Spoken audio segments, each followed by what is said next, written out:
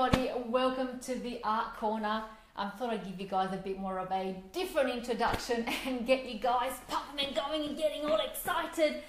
I'm excited. I feel like I'm selling steak knives, but anyway, I'm excited. Now let me just put away the radio, and it's nearly 2 p.m. but I might just wait and see how everybody else is going and hopefully tune in and get you guys all nice and settled. Okay, cool, really exciting, really cool. Super excited. Now a quick introduction, of course. I'm the only person that's actually filming this. I don't have a back crew that's going to be able to filter directly as you're typing or any of your questions or anything like that. So please feel free to comment, please feel free to like and to make your comments and ask questions, and I'll definitely get to all those questions a little bit later on. So super excited. Now a lay of the land, I did write some things down because, you know, my brain truly thinks at warp speed, and sometimes I actually miss words that are in my head and it comes out really weird. My partner always tells me that, but hey, he lives with me, so he's, you know, he tolerates me. So if I do miss something, you know, just as a FYI, brain's gone into another world. Anyway, now, okay, so let me do a formal introduction again. You saw me go crazy with Van Halen, incredible band. You know, for anybody that's tuned into all my social media, Van Halen and Michael Jackson's Bad was my first CD. In actual fact, I pinched it off my brother when I was super little, but that was the only music that was in our house, and so it's kind of stuck with me. So that was an introduction to Van Halen. Okay, so welcome everybody again to my studio, to my fabulous Art Corner. My name is Mirjana Psakis. Everybody calls me Mim. Again, wholeheartedly, thank you for tuning in. I really appreciate you guys coming here. Incredibly excited for you to join. Now, I wanted to give you guys a quick heads up too. It is my deep belief, an incredible belief, that every single person can paint, can draw, can sculpt, cross stitch, whatever your creative outlet, you can do it. Now, what stops us to get us to that point is actually our own fears in our own heads. And I'm going to give you guys a quick story that I'm incredibly proud of, but I'm actually incredibly proud of my boys. And I call them boys because they're actually 60, 70, 80-year-old men. But a quick story on how that started. If they're watching, my love to the Bundanoon Men's Shed in Bundanoon. 6 years ago, 5 to 6 years ago, I had this idea based on circumstance and what I was observing around me, that the men that were retiring, and particularly men that were in that 65, 75 year age bracket, were not expressing their creative outlet. Yes, they were in you know, this maybe creative space of woodworking, metalworking, but not necessarily actually working with oil paint. And I approached an organisation in Bundanoon called the Men's Shed and pitched them the idea that I think they need to open up an art group. And that took about 6 months to actually get started. And I must say, one gentleman who did champion all of that was Robert. Again, Robert, thank you for putting all that together then. And the reason why I say that is when we got started, it was a bit rocky, you know, people were uncertain what to do, and it's purely because you know, men that are in that 60, 70, 80-year-old bracket that have worked incredibly hard, you know, white collar, blue collar worker, did the manly thing. There's always this fear that what would people think about me? You know, it's not a very, it's too, you know, oil painting is more feminine than actually masculine. Nonetheless, those barriers were broken, and the group that started are absolutely incredible. I mean, they've gone to the point that they have, you know, they participate in the town's winter festival, they exhibit, they've got their own studio, they're going to take also part in their local markets, which is absolutely huge. Now, the reason why I say this, that this is the only group in the Southern Highlands that are actual men in that bracket that are painting, and this is a huge achievement. Now, you know, I'm not telling you this to pat me on my back. This has got nothing to do with my skills. Yes, you know, I can teach and I'm a painter and I love doing that. But where I excel is igniting people's passion for something. And, you know, what I did for them is purely ignite their inner drive and then simply direct them to the point that got them to where they are right now. And their mindset is absolutely brilliant. You know, there are men that have had challenges physically and have actually rocked in, not complaining, not saying that they couldn't do it, sitting down, painting with their left hand because their right hand, you know, is totally out of use. So my point in the statement that I began with is to say that every single person can paint. There is no such thing as I can't do it. The only aspect of I cannot is really the fears and the barriers that are not allowing us to get there. So whatever your practice or whatever you want to do in life, please know that I know you can do it. And if anything that you get from today, it's really to give you guys the spark to begin that journey on your own. Now the other thing too is FYI, I'm just sorry, got the sniffles, and so there's a whole thing going on up here, which is unfortunate, but it is what happens when you're going live. Okay, now so today what we're going to do is talk about, I really want to impart the benefit of learning how to paint with 3 primary colors and beginning that foundation. Now when I started 20 years ago, I really wish that Facebook was then there, because I used to beg my tutors to have a discussion via the phone that I could ask them all these questions, and they didn't do it, but that's okay. So I can't begin to tell you how excited I am to bring you guys this right now, that I've got this opportunity. I'm totally stoked.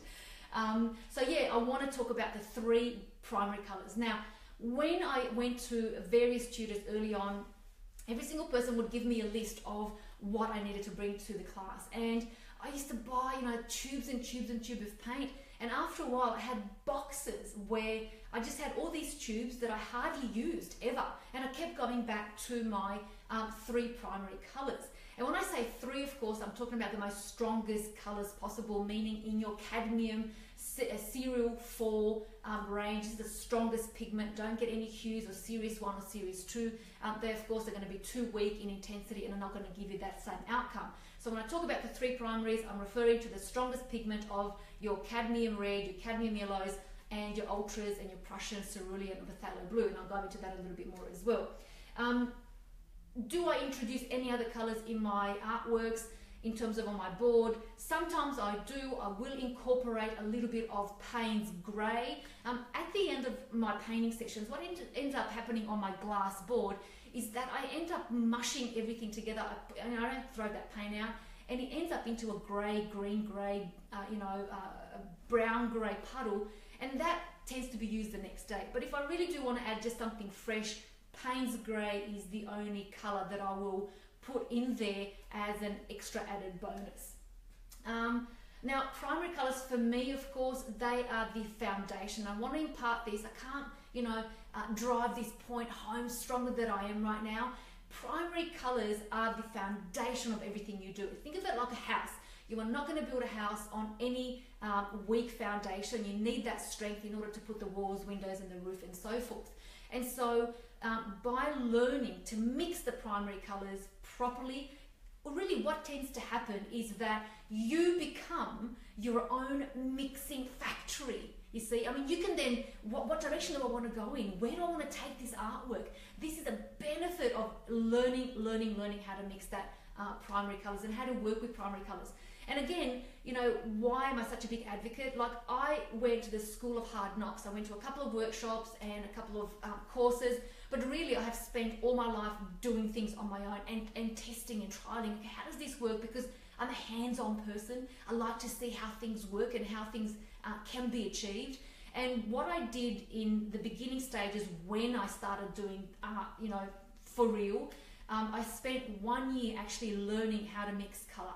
And that was the most intense year of creating the most awful samples of artwork ever. And so in that year, I learned truly how to mix and create and work with the 3 primaries. And so, from that point forward, I really now just buy the best paints that I can afford, and I create my own paint mixing, tones as per the mood, the emotion, the subject, the portrait, the landscape. So it's a brilliant knowledge, it's a brilliant foundation to have. Now, the reason why, if you're, I don't know what level of art you're at this point, whether you're super experienced, middle of the range, or just beginning your journey, I really hope to inspire you guys and give you as much nuggets as I can. What happened to me is, as I started painting, I started picking up different ideologies from different people, and then I started incorporating that into my work. So if anything from today, take away the nugget that's going to actually ignite a new direction for you guys. If you struggle to achieve a composition that is bright or clean or crisp, I can almost tell you with certainty that the reason for that comes back to how you mix your colors and your tones, the tools that you're using, and then how you actually apply that particular color to your artwork. So that's another thing that I wanted to cover today. Now, regardless of what color tones you have been using, I've got to tell you also the things that I've been telling all my students is brush mileage is key. The words that I'm giving you guys here, and even the demonstration in a little while, it's definitely going to give you some inspiration, but brush mileage is key. You have to start to do the work. You got to put in the time, and you just got to mix. When I work with my own colors on my board, the difference that I do is that I actually spend a lot more time on that glass board than actually putting paint on canvas. And so if I don't have the tone right on the glass board, then I might as well not even use that particular color at all. So that's where all the work happens.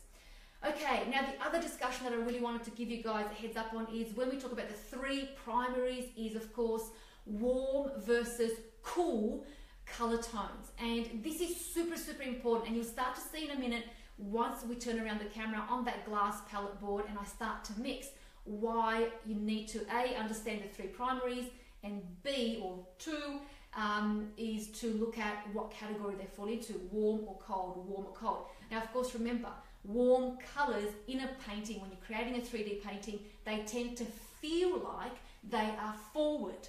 Cool colors tend to feel like they're receding back in the distance. Now, I'm about to give you guys a paradox in what I just said. For seasonal artists, and I know many, they break that rule because they have learned how to manipulate the cold colors to come forward and the warm to go back. But instead of getting to that advanced discussion, I want to keep it super, super simple. Remember, warm colors in a painting give you the impression that they're coming forward. Cool colors give you the impression that they're going back. So that's the importance of knowing your warm and cools. Now, here's a quick list of colors. You guys can do your own research, depending on whatever brands you're using, of course. Different brands advocate what colors their paints fall into, but alizarin crimson, that's a cool color. Cadmium red is a warm. Ultramarine is warm. Phthalo blue, by some companies, has been defined as warm. Now, the phthalo that I'm using is actually, to me, it leans a little bit more into the cooler zone. But again, if you're not certain about your colors, for sure, Prussian and cerulean blue are definitely cold colors. Again, cadmium yellow is a cool color, and if you want to go to cadmium lemon yellow, cadmium yellow is a warm color, and cadmium lemon is a cool color. Now, that's a quick outline on warm and cool. And again, I'll give you guys a quick look into how that works once we start to paint. Once you have your primary colors on your board, that's when we begin now to mix our secondary. So for example, secondary colors, again, just a brief introduction because I don't think too many people are talking about this.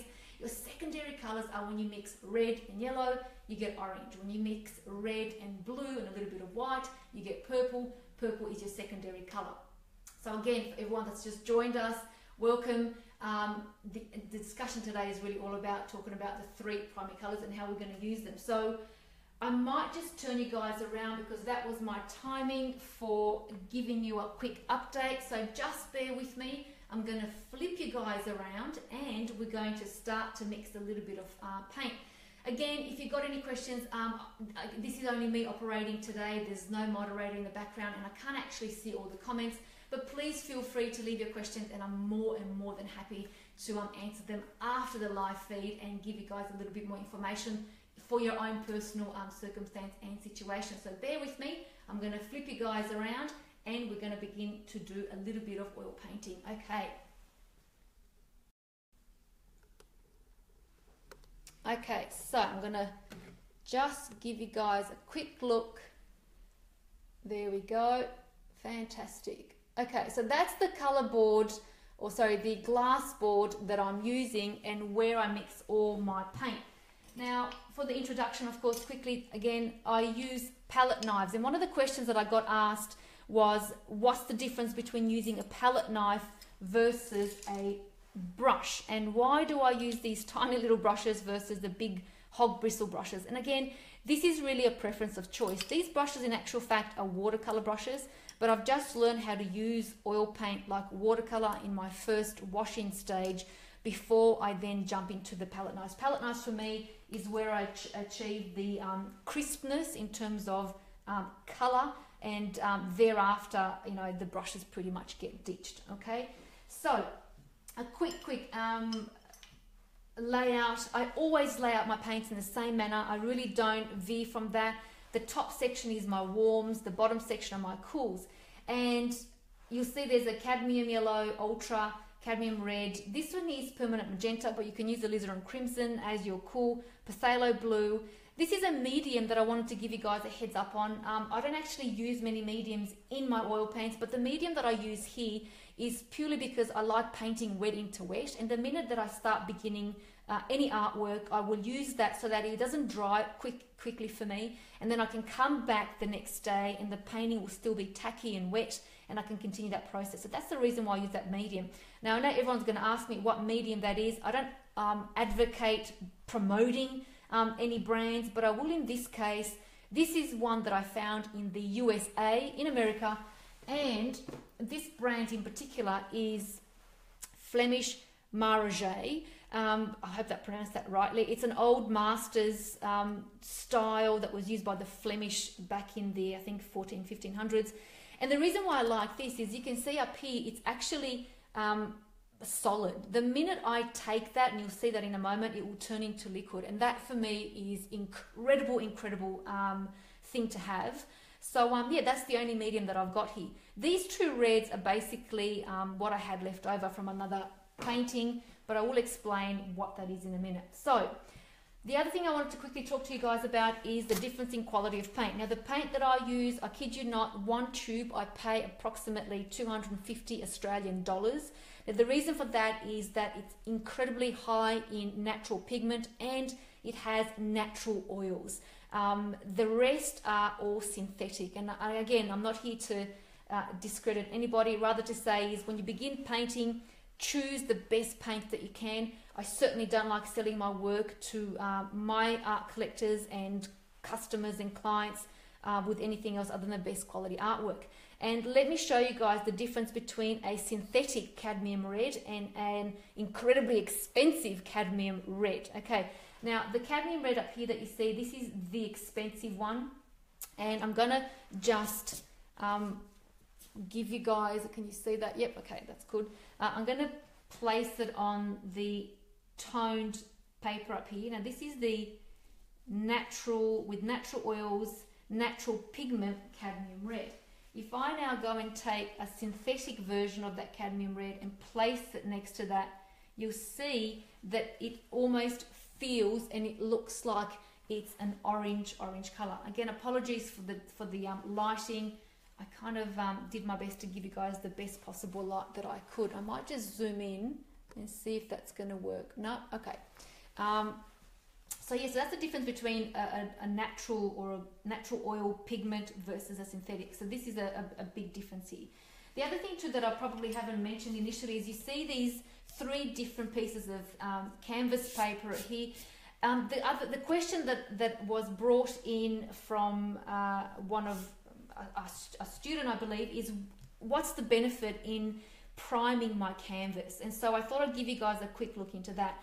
If you start painting on a white piece of paper versus any primed paper, and I'll talk about these in a minute, what happens is that the actual paint will appear to be a lot darker, and you won't be able to assess color tone as with as much ease. So for example, if I take that same red, which is the cadmium red in the natural oil, and place it on the white paper, can you see the difference of what that appears here to that point? I mean, it's absolutely, you know, huge. If I take that synthetic red and also put it on the white paper, it now comes through as if the synthetic is actually less darker than the natural oil. And I'm going to bring that closer to the actual camera. There we go. So the difference in why you want to prime your canvas, at least from a perspective of when you're starting out, is that you want to give yourself the capability to be able to see the tones a lot easier, because the same red looks different on white, and it will look different on a grey coloured tone paper, and it will look different on an orange coloured paper. So from the ideology of how beneficial is it, for me personally, absolutely, 100% beneficial. So that's totally up to you. Thus, for the lovely lady that asked in what's the benefit of priming my canvas, this is the benefit. So I highly, highly, highly recommend that you guys do that. Now, I'm going to put that to the side for a second and just draw your attention back to the glass board. Now, the reason why I use the glass board, because again, it's super easy to clean. And if you've noticed, I've actually got a black felt paper or a black cloth underneath, and that's so that I can see the colors a lot easier. Now, let's go quickly and do a little bit of mixing and show you guys how easy it is to achieve, and the reason why you want to achieve color tone, and the reason why you want to learn a lot more about cool and warm colors. So let's start off with, I'm going to take in a little bit of the cool red up here and plop it down on my board, and I'm going to take a warm, which is ultra blue, and notice the different quantities that I actually put in there, and just give it a quick mix. Now, as I do that, I also work in dabs, and I'm going to take a quick dab of white, and notice how nice and sharp that purple comes through. Again, just remember that anything that you add white to, for those that weren't too into that space, white actually makes the color cooler. Now, if you want to make sure that your color stays in the middle color tone, or the balance range, not too cool but not too warm, then what you want to add is a little bit of that yellow. And again, actually before I do that, we're going to just pop that a little bit up here so you guys see that purple. So there's the tone, the cool purple with white. But if I add a little bit of, or just a dab, not a lot, into that purple, now it takes it into a warm purple, and it's totally transformed it into an deeper warm green blue, if you like. So I'm hoping that that also comes through. Again, I'm going to hold that up as best as I can. There we go. Okay, so mixing your tones really is all about focusing on the little dabs that you take. So remember, if I'm going to go into the warm purple, take a little bit of that warm red and the warm blue, and now we've gone into more of a, maybe we need to take a bit more of the blue. And notice how we've gone into a deep burgundy. So it's not exactly that crisp purple that we began with. So there we go, right there. Okay, so knowing what you're mixing, super important. Now let's come back and take cool red and that cool blue, which is in my case phthalo. Now I really have to use a small amount, because if I put in a lot of that blue, it's totally going to make it, incredibly purple. So add a little bit of that white, and again, notice the vibrancy of how nice that purple is turning out. So again, whack that against a white piece of paper. Notice the difference of how it behaves there and how it actually behaves on a coloured background. So again, I'm going to hope that you guys can see that versus the one at the top. So again, emphasizing that priming a canvas is incredibly important, or toning it with whatever color you want. Really, that for me is an absolute must, and an easy process in how you can achieve clarity with color. So what I want to do now is I'm going to put that to the side, again in the interest of time, because I know time's absolutely flying, and I could give you guys like a whole day on just how to paint and how to work with mixing colors. But I'm going to just briefly take the the toned orange piece of paper, and what we're going to do is I'm going to give you guys a quick demo in how to do a lemon, and really focus on creating simple process in painting a lemon. Okay, so I want you to just focus on the simplicity of A, mixing the colors, and B, shapes and tones. And if we're going to do a quick layout of a lemon, there it is right there. I'm going to do a nice rough shape. Okay, that's my quick shape using a brush, and now I'm going to switch over and use my palette knives just to show you guys the simplicity of painting with simple strokes, not too much complication. I'm going to take that yellow and actually work it into the purple. Okay, I know a lot of people are scared because they think straight away they're going to go into bright colors and mix the right, bright yellow. And in this case, you've got to start off with putting the darks in and creating what I call muddy colors before you actually put in the highlights. So we're going to take that nice, which is a bit yellow ochre looking, and I'm going to make sure that that is going to be my highlight, or my darkest dark at the bottom. Now I'm going to take in a little bit more of that yellow into that same puddle, and a little bit of the cool and warm blues, and I've taken it into a green. Okay, so I've totally changed the color value of and the tone, and I've just added a little bit more of that yellow, maybe a little bit more, and create a new puddle up here. Now make sure you've got tissues and lots of paper around so that you guys can have a clean palette. And you'll notice that every time I take a new tone, actually my palette's always clean, so I'll probably waste more paint that I actually put on. I'm not going to take that green that I mixed before, and I'm just going to incorporate it a little bit, not too much, on that lemon, and also blend as I go. Now you'll notice that my palette knife is going horizontally, but what I'm going to do in a minute, I'm going to move it vertically as well, so that we start to give the lemon a little bit more curvature. Okay, a little bit more of that yellow, and I'm going to take it into the warm. So I've got a cool, now it's a cool green, and now a bit more of a yellow ochre yellow, or a warm yellow. So that's probably going to go up on that middle point there. Okay, and now I'm going to focus and bring in the highlights. Same puddle, I'm not changing. And the reason, by the way, why I'm using the same, going into that same puddle, is because I want that consistency. If I start a new mixture, that's going to be my pure tone and my pure color, so I don't want that at this point. So I'm going to put that right at the top. There we go. Okay. Now, remember I said to you, I'm going to work that so that it goes horizontally and vertically. At the same time, the thing with still life too is you want to actually ground what your still life is sitting on, and give it basically like a table or where it's sitting. Otherwise your still life will look like it's floating. So that's really important. That's the whole quick paint underneath.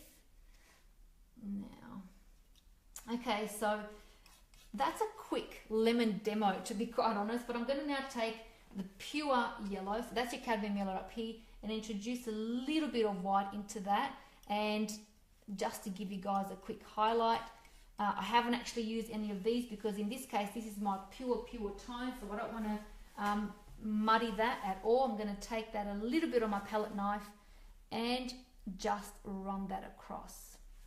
Now the highlights, of course, I would do at a later stage. I don't do them on the same day, but in the case of this demonstration, I really wanted to just show you guys how that would work.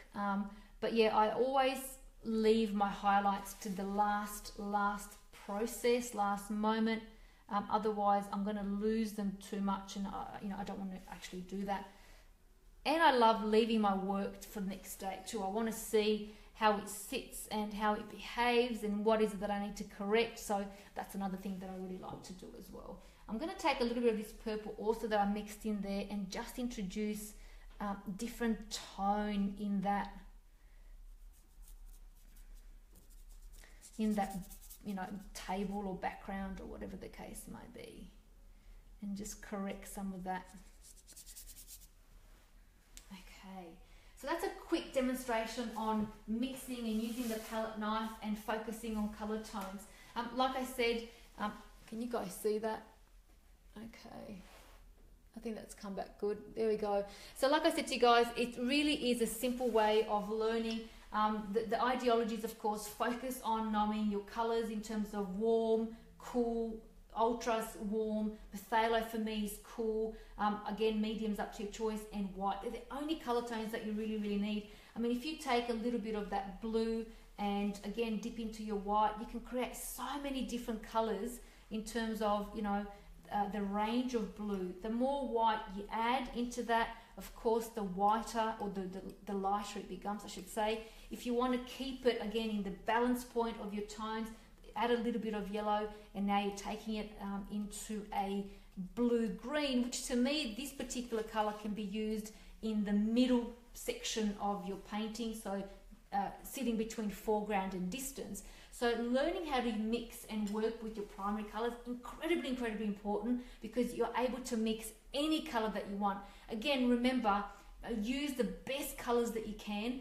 Otherwise, you will run into challenges of not being able to see and create the pure tones that you want. And like I said, the tubes that I actually use are in the range of $250. But again, I really, you know, I've reached that point where I'm focused on being able to give the best that I can. Otherwise, the synthetic colors for me just don't work that well. So yeah, that's a quick overview on mixing colors, really, really simply. Just remember again, a quick cap and a quick summation. If you want to mix any tone, if you're putting in white, it's actually going to take it into a cool zone. But if you want to keep that middle of the road, add a little bit of a warm yellow, and it keeps it into the neutral. It doesn't actually take that too much into the cool family of your tone. So whatever you're doing, I would suggest that I would start off with really small dabs. You know, if you're putting in too much paint, you're going to be using that within, you know, 2 or 3 minutes, and you're going to waste a lot of your paint. So just stay focused on mixing it slowly and gently. The work always gets done on your glass board. It's where all my focus goes, and it's from here that I then pick up that paint and then place it on the actual canvas. So if the work isn't right here, it's not going to be right on your canvas. So that's really, really important. Okay, so I'm going to spin you guys around and just sum it up and give you a bit more of a advanced, or actually got me a little bit more depth into the questions of the palette knives, and I'll cut, and yeah, that's pretty much it for today. But let me spin you guys around one sec.